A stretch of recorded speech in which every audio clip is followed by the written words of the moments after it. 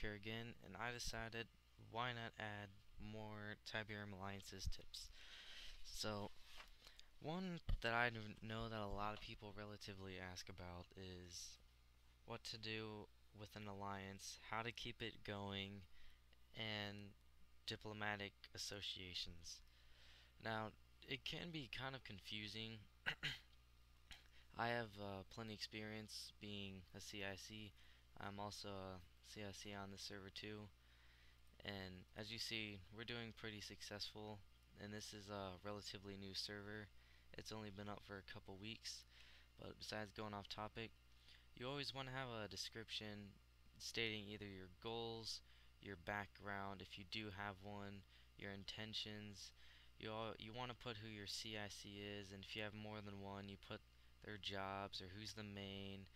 Um, you just want to let people know because they're not gonna trust you if they don't know anything about you, or if you don't have any description, you just seem kind of like a shady alliance.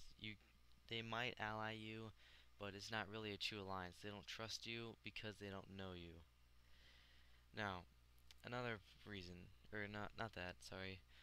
Another thing that you want to have is diplomatic officers. You can't manage in this game without them. So you want to have people who are really nice and very persuasive. My second commander and myself, we are very, very persuasive, and also you want to always reply and be friendly to your allies or other people around. You don't want to start wars. You want to avoid them or prevent them between allies in some random alliance and gain more allies. Example, these guys here. Um, sorry. Um, these guys are part of an alliance called Absolute Dominion, I believe. Yeah.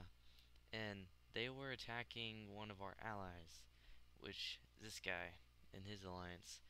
And I stepped in because they accidentally included me in, and I prevented it. Now we have five alliances all allied with us just because I diverted that and solved it.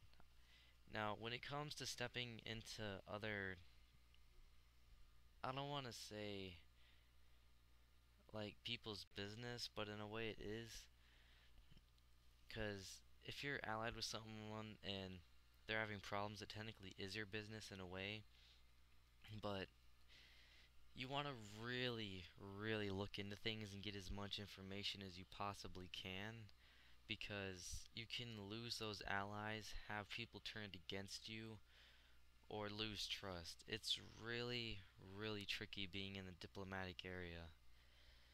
So, as you can see, these guys, they forwarded me a bunch of messages, and I looked into it. I made my statement. It just went away. Um, Another thing, you won't see our forum. At least I'm not sure unless a second commander picked it up. But because we're already well established and we're not taking low people. But you always want to have a friendly topic for your recruitment forum, because a lot of people, I've noticed, it seems they just really like they won't go onto it. Like this guy right here, he just says recruitment and he even spelt it wrong. So you see, there's not really anything there. This guy, he has a hook, and you see, obviously, they got a lot of replies. It also depends on your name. Now, also, getting further with your alliance and more powerful is joining another set of alliances or joining them and establishing more. And I'll pull them up here. It's the whole Jade alliances. Let's see, you got Eagle Pride, they're part of them too. Jade Talons, and plenty more, and the main one right here, Jade Falcons. Since then, when we joined them, they got 3 more alliances, which gave them 7 strong. Actually 8. They have another one, but it's not really an alliance. It's more of like a farming one. Um, we joined them and we got stronger.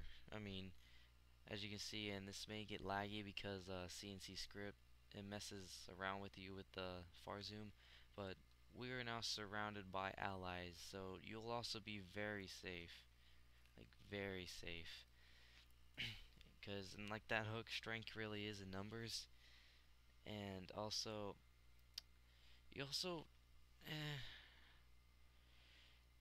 um, well, I guess it really doesn't matter in a way if you have people who know what they're doing, if they're veterans to the game. Um, but it's really helpful if you do. Like we taught a lot of these guys how to play, and they went from about 3,000 ranking to almost, you know, around me, and almost into the 1,000s. So it's really helpful because, in a way, this game is kind of ignorant. They determine your strength depending on your rank, and your rank depends on your score, and score depends on your people and how, you know, how far you are in. So you want more people and you want the highest scores you can get. Now, to start out, it is kind of cruel, but you gotta do what you gotta do. Okay, sorry about that. I had to, I had to take care of something. Like I was saying, you gotta do what you gotta do. So you want to get in low-ranking people as fast as you can, and then the cruel part, like I was talking about, that comes in is you start removing people from your alliance for the stronger guys, and it also depends on your personality. I I mean, I have done it before, but generally I only kick people when they go inactive, which means they aren't on often. Because if they're not active, they're not increasing their score, and they're not benefiting you, and they're not taking part in the alliance, and you're just being held back by them. So, I mean, there's a lot of cruel things in the game, so you want to keep yourself on your toes as much as you can. And also, to increase your score involving with, I'll go into depth with this with more tips, but is attacking outposts. Outposts are your best friends. They give you research, they give you a little bit of credits, but they also give you supplies to continue your marvelous base. And also, it depends on what's lowest, but you always want to keep your harvesters and you want to keep your power plants high. Power is the key to the game because it's used for everything. Tiberium's used to increase all of your marvelous stuff, and because without Tiberium you can't increase your crystal production, you can't keep you can't increase your command center to get more units, higher units, same with defense. You can't get your construction yard, you know, etc, etc. And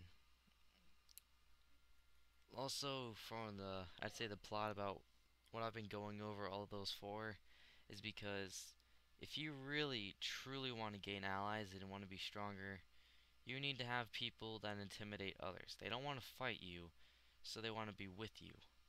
Now, there are those PvP alliances out there, but I'm referencing towards PvE. So, you want to look strong because they want you to help them in the future, and they want you so that they're stronger because they feel more safer, and they are safer. Because when you're an ally, your job is to go and help them as much as you can. Now, I'm not talking about moving your whole entire alliance out to go help somebody. I mean, that's counterproductive. You're losing all your POI, um, you're losing your territory, which can be very valuable later in the end game, and you might not even remember where it was. So you're losing so much. So you only send out a couple guys. Now, if you get involved in it yourself, as in they start coming to you, or they're full or waging full scale war on you, then yeah, you might want to send out like maybe 4 or 5 squads of people of about 6 to 7. But besides that, all it in a way all it is persuasion and loyalty. That's how you get far in this game. So anything else, I'll continue in other videos. I don't want to keep you guys too long like I have in my Minecraft videos, because they're really not in a stage where they can be too long, so I'm also going to keep all my videos around 10 minutes long. So, thank you guys for watching. I hope this helped you, and I will immediately work on more tips to help you guys out. See you later.